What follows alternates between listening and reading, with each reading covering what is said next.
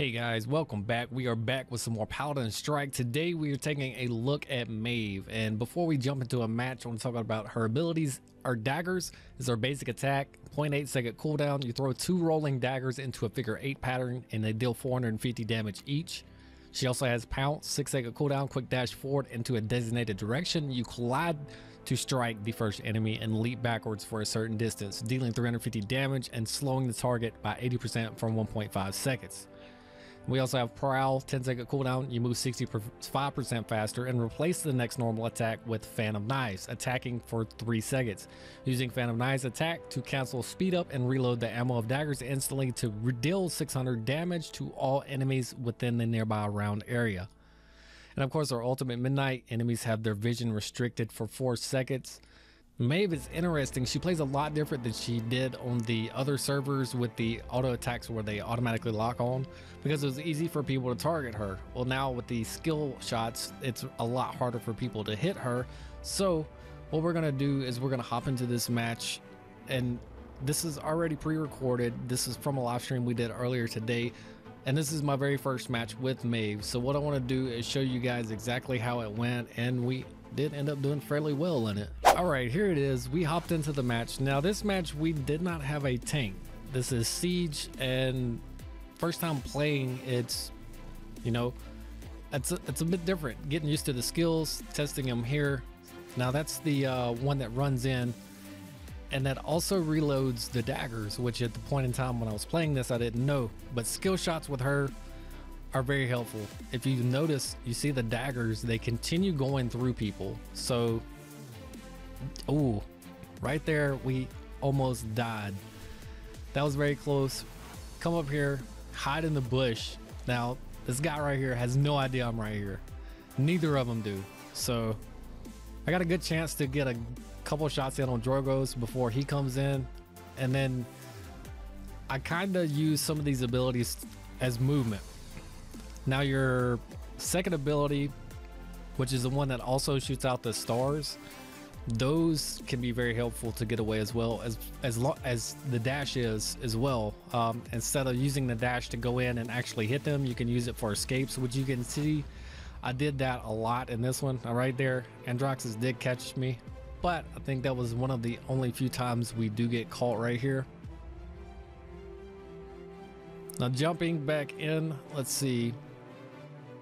You can use her second ability to speed up, like I said, and of course you do have some form of speed up while you're moving, especially coming out. Now you can see getting back out of the fight, reposition yourself. You don't want to get caught, especially as a flank.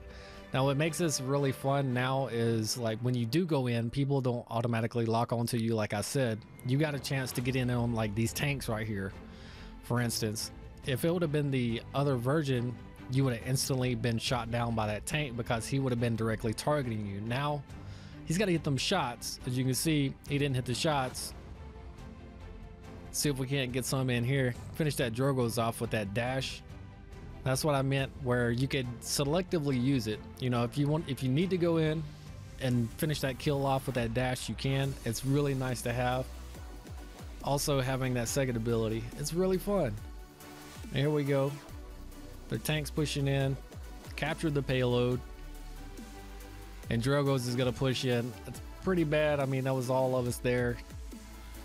Finish off their Sky, Bomb King, and we'll go ahead and push up, start zoning them a little bit. Go ahead and finish off this Andro, and give Cassie the quad, I believe, right here. There we go. A lot of damage getting thrown around. If you'll watch the tank, I'm gonna go in right here. That does a good bit of damage. Now I finished off that shield and finished him off. That's the whole team right there. Watch this strike through with this auto attacks. He's gonna continue pushing and running the Buck. Getting Buck. Oh, Buck missed. All right, we got him right here. All right, another legendary. That's 4 kills. All I need is one more right there. Can I get one more? All right, it looks like the timer may have reset for the Penta. We're going for it though. Here we go. He rushed right back in with the damage I'm able to put out. Now Drogo's, you see I just used my ultimate there. You can see it on my screen. I used it right there to save myself. Pretty much he had no chance of hitting me. He could have spammed. Here comes Sky. Little 1v1 with Sky right here real quick. She goes invis.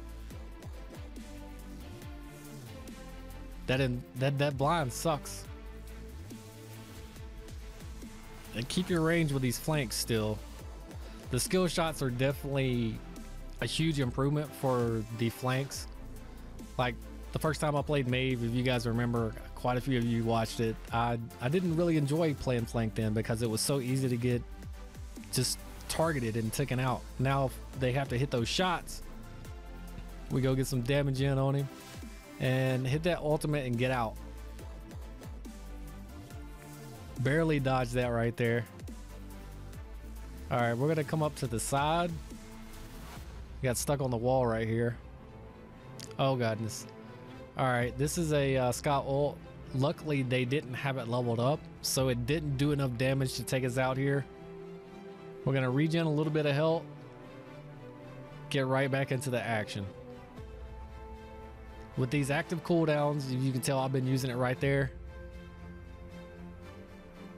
And when you use the B ability, it also reloads your daggers as well. You'll see me use it here in just a second. Watch. All my daggers just came back. Now, this could be used similarly like what Buck can do as well. Buck right now, he's pretty strong just for the fact of his ultimate actively reloads those. So do be aware of what champions you're going up against. And I'm sure the devs are paying attention to the numbers and stuff like this. Finish this guy off right here. Andro off. Bomb King. We're gonna hide in this bush, take this damage from this bomb. 1125. He's got his stuff leveled up. He's doing some big damage. And it's an ace. Definitely avoid that. And there's their whole team again. All right, 90 health. We got to get out of here. That's pretty crazy. Now we did fail to push. They were successful in holding it off, so now we got to go back to the bases. We don't have a tank. We don't have anybody to soak up all that damage, but we do have a ton of damage output because that's pretty much what we're all running is damage. Except for that one Pip, which Pip is the flank in disguise. Everybody knows that. And here it is. Finish this one off right here. Pentakill, guys. There it is. Ace him out. That is an awesome feeling right there on the very first time playing a champion. Fully reloaded here. It looks like everybody on our team is leveled up. And you can tell killing people helps. And yeah, we're going to take a death right here from a Sky ult. Bomb King and Drogo's got some damage in there as well. There wasn't no surviving that. That's what I mean by not having a tank. If I wouldn't have been there, yeah, I wouldn't have died, but I didn't have enough time to react to all of them coming in from different directions. Essentially, we got flanked. Now, here we go. Like I said, you can use that ability to get back in a lot faster. Gotta avoid the main bulk of the damage. And like you see me using the dash to move around and reposition myself a good bit. And there it is, guys. My very first victory playing Maeve. That was an extremely fun match. I'm not sure if you guys have played Maeve yet, but I really didn't expect the changes to affect flanks as much as it did. And it made quite a huge difference. If you guys haven't checked some of these champions out, make sure you do.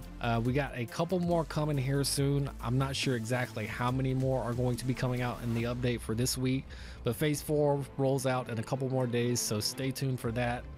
And we went 36-2. We had 47,000 damage. We took 29,000 damage and pulled out an MVP. Maeve, guys, what do you think about Maeve? I actually thoroughly enjoyed playing the flank this time. As to the last time when I played, we were a bit ragey with it because it didn't feel right. It was you were too easy of a target with the lock-on feature. But this way, I like it a lot better. Let me know what you guys think though in the comment section down below. That's going to be it for this video, guys. Thank you so much for watching. As always, like, comment, and subscribe. I am Soulbash. You guys have a nice day.